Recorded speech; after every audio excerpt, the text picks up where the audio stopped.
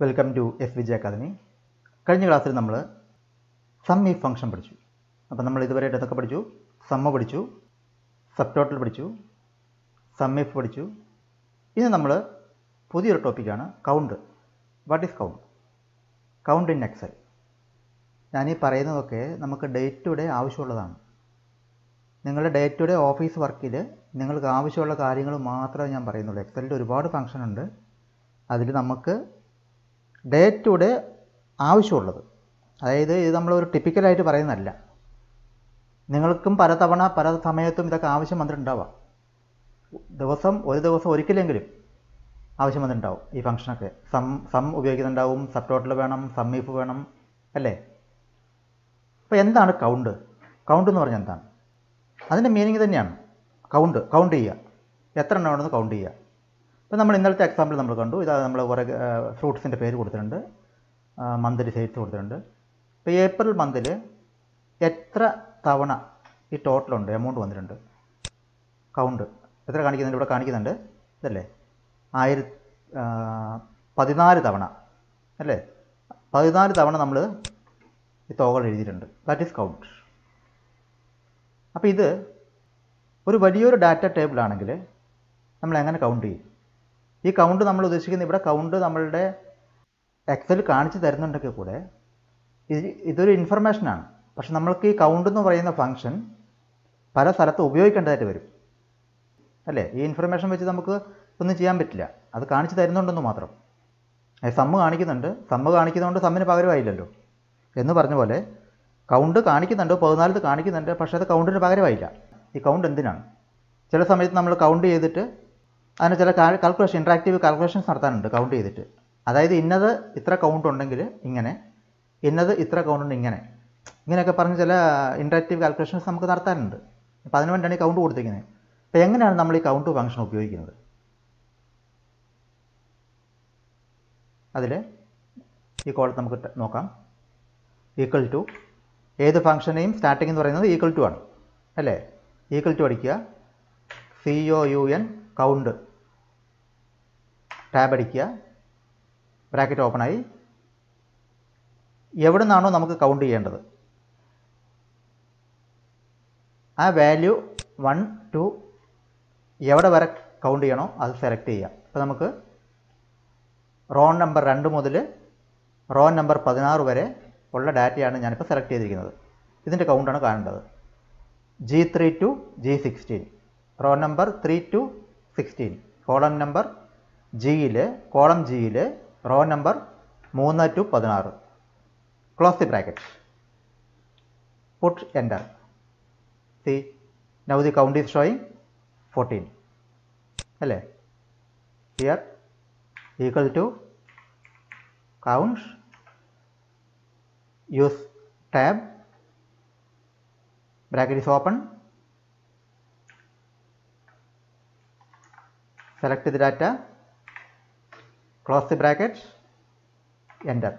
Again it is showing 14. Now if I have removed anything from here, I am removing this one, 136. The count is 13. Again removing this one, 12. This is count function. But here is one problem is there. The count function will count only the digits, values. Count function values മാത്രമേ കണക്കാക്കുള്ളൂ, digits മാത്രമേ കണക്കാക്കുള്ളൂ, count ചെയ്യുള്ളൂ. ഇപ്പം ഞാനിവിടെ 136 മാറ്റിയിട്ട് A എന്നടിക്കുകയാണ്. A എന്ന് ഞാനോ type ചെയ്തപ്പോൾ അത് കൗണ്ട് 13 എന്ന് കാണിച്ചു. Because it is counting only numerics, not alphabets. അപ്പോൾ എങ്ങനെയാണ് നമ്മളുടെ ഒരു ഡാറ്റയിൽ, ഇപ്പോൾ ഞാനിവിടെ ഫോർ എക്സാമ്പിൾ ഇവിടെ A എന്ന് പകരം ഞാൻ നെല്ലെന്ന് അടിക്കുകയാണ് എന്ന് പറഞ്ഞാൽ മെയ് മാസത്തിൽ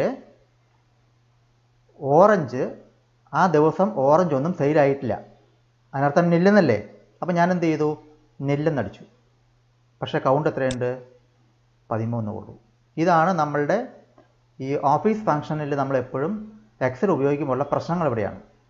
നമ്മൾ സ്റ്റഡി പർപ്പസിന് വേണ്ടി ചുമ്മാ ഒരു ഡമ്മി ഡാറ്റ ഇട്ടിട്ട് നമ്മൾ പഠിക്കുമ്പോൾ നമുക്ക് ഇങ്ങനെയുള്ള ഈ പ്രാക്ടിക്കലായിട്ടുള്ള കാര്യങ്ങൾ നമ്മുടെ മുമ്പിലേക്ക് വരില്ല. നമ്മളുടെ പ്രശ്നം നമ്മൾ പ്രാക്ടിക്കലായിട്ടുള്ള കാര്യങ്ങളെ നമ്മൾ മനസ്സിലാക്കി പഠിച്ചാലേ നമ്മൾക്ക് വർക്ക് ചെയ്യാൻ പറ്റുള്ളൂ, അല്ലേ? ഇപ്പം ഞാനിപ്പോൾ ഇത് കാണിക്കാതെ നിങ്ങളെ ഞാനൊരു കൗണ്ട് കാണിച്ചു തന്നു, നിങ്ങൾക്കൊരു ഡാറ്റ കിട്ടി, അതിനകത്ത് ന്യൂമറിക് അല്ലാത്ത 1-2 ഐറ്റംസ് ഉണ്ട്, നിങ്ങൾ കൗണ്ട് തെറ്റിപ്പോവും. അപ്പോൾ ആ കൗണ്ടർ എങ്ങനെ കൗണ്ട് ചെയ്യും? അപ്പോൾ ന്യൂമറിക്കിനിടയിൽ ആൽഫബറ്റ്സ് വന്നാൽ, വേർഡ്സ് വന്നാൽ, ഫ്രൈസസ് വന്നാൽ നമ്മൾ എങ്ങനെ കാൽക്കുലേറ്റ് ചെയ്യും? നമ്മൾ എങ്ങനെ കൗണ്ട് ചെയ്യും? അതിന് മറ്റൊരു ഫംഗ്ഷൻ ഉണ്ട്, കൗണ്ടാ. അത് നമുക്ക് നെക്സ്റ്റ് ക്ലാസ്സിൽ പഠിക്കാം. എങ്ങനെയാണ് ന്യൂമറിക്സിനിടയിൽ ആൽഫബറ്റ്സ് വന്നാൽ, വേർഡ്സ് വന്നാൽ എങ്ങനെ നമ്മൾ കൗണ്ട് ചെയ്യും? അപ്പോൾ എല്ലാവർക്കും കൗണ്ട് എന്ന ഫംഗ്ഷൻ മനസ്സിലായെന്ന് വിചാരിക്കുന്നു. ലൈക്ക് ചെയ്യുക, ഷെയർ ചെയ്യുക, സബ്സ്ക്രൈബ് ചെയ്യുക. എക്സലിൻ്റെ ചെറിയ ചെറിയ കാര്യങ്ങളാണ്, പക്ഷേ അത് നിങ്ങൾക്ക് വളരെയേറെ ഉപകാരപ്പെടും. അപ്പോൾ നെക്സ്റ്റ് ക്ലാസ്സിൽ നമുക്ക് കൗണ്ട ഫംഗ്ഷൻ കാണാം. കൗണ്ട എന്താണ്? ഒരുപാട് ഫംഗ്ഷൻസ് നമുക്കിനി പഠിക്കാറുണ്ട്. കൗണ്ടയുണ്ട്. എല്ലാം നമ്മുടെ ഡേ ടു ഡേ യൂസേജാണ് കേട്ടോ. ഡേ ടു ഡേ നിങ്ങൾക്ക് യൂസ് ഇല്ലാത്ത ഒന്നും ഞാൻ പറയുന്നില്ല. ഇത് ഞാൻ ഡേ ടു ഡേ ഉപയോഗിക്കുന്നതാണ് കേട്ടോ. ഞാൻ ഡേ ടു ഡേ ഉപയോഗിക്കുന്നെങ്കിൽ അത് നിങ്ങൾക്കും ഡേ ടു ഡേ ഉപയോഗിക്കേണ്ട ആ സാഹചര്യങ്ങൾ വരും എന്നാണ് ഞാൻ മനസ്സിലാക്കുന്നത്. അതുകൊണ്ടാണ് ഇങ്ങനെയുള്ള കാര്യങ്ങൾ പറഞ്ഞു തരുന്നത്.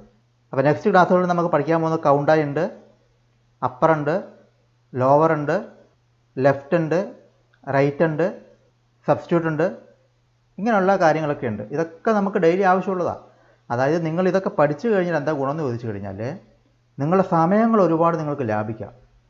അതായത് നിങ്ങൾ 1 അവറിൽ ചെയ്യുന്ന ഒരു ജോലി ഇതറിയാവുന്ന ഒരാൾക്ക് ചിലപ്പോൾ 1 മിനിറ്റിൽ ചെയ്യാൻ പറ്റും. 1 ഡേയിൽ നിങ്ങൾ ചെയ്യുന്ന ജോലി 10 മിനിറ്റ്സിൽ ചെയ്യാൻ പറ്റും. ഇതാണ് ഇതിൻ്റെ പ്രത്യേകത. അപ്പോൾ താല്പര്യമുള്ളവർ വീഡിയോ കാണുക. വീഡിയോ കണ്ടതിന് ശേഷം നിങ്ങൾ ഇതുപോലൊരു ടേബിൾ ഉണ്ടാക്കിയിട്ട് അതിൽ നിങ്ങൾ സ്വയം ചെയ്യാൻ പഠിക്കുക. നിങ്ങൾ വീഡിയോ കണ്ടതുകൊണ്ട് നിങ്ങൾ പഠിക്കാൻ പോകുന്നില്ല. വീഡിയോ കണ്ടതുകൊണ്ട് നിങ്ങൾക്ക് പഠിക്കാൻ പറ്റില്ല. വീഡിയോ നിങ്ങൾക്കുള്ളൊരു ഇൻഫർമേഷനാണ്. വീഡിയോ നിങ്ങൾ കാണുക, നിങ്ങൾ കമ്പ്യൂട്ടർ ഓൺ ചെയ്യുക, ഇതുപോലെ ഡാറ്റ ടേബിൾ ഉണ്ടാക്കുക, പറയുന്ന പോലെ ചെയ്ത് നോക്കുക. പലതവണ നിങ്ങൾ ചെയ്യുമ്പോൾ നിങ്ങൾക്ക് ഈ കാര്യം സ്വന്തം മനസ്സിലാവും, എന്താണ് ഇതിൻ്റെ ടെക്നിക്ക്. അങ്ങനെയാണ് നമുക്ക് ഡെവലപ്പ് ചെയ്യാൻ പറ്റുക.